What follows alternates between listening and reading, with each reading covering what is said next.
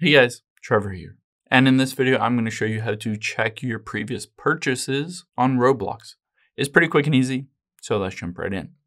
Now, let's open up the Roblox app here on your phone, basically iPhone, Android, it doesn't matter.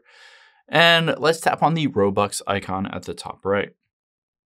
You can see my balance at the very top, 701 Robux, and this gives me the ability to buy more Robux, but it doesn't show me my purchase history. Let's get out here and I'm going to show you two different places to look. Let's tap more at the bottom right, and then tap on settings here. Now on here, a couple different things. Let's tap on payment methods. And you can see if you have a saved payment method, it might show under that basically the charges that were for that specific payment method. And we can go back and tap on subscriptions, and it will show you if you have any active subscriptions that you have purchased through Roblox. Those are two different places to look, but they are fairly limited. And to find more information, we need to use a web browser.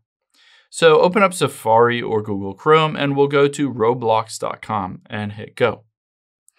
Of course, you need to log into your Roblox account. And at the bottom here, let's hit continue in browser.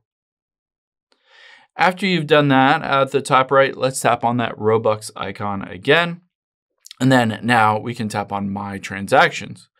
So for some reason, this doesn't appear in the app, but you can see all of your transactions, your purchase history, incoming Robux or outgoing Robux. You can type in for the past 30 days or the past year.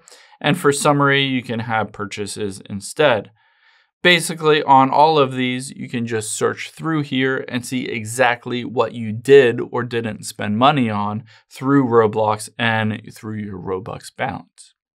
I hope this helps. If it did, hit the subscribe button down below. It really helps me out. And I'll catch you on the next one.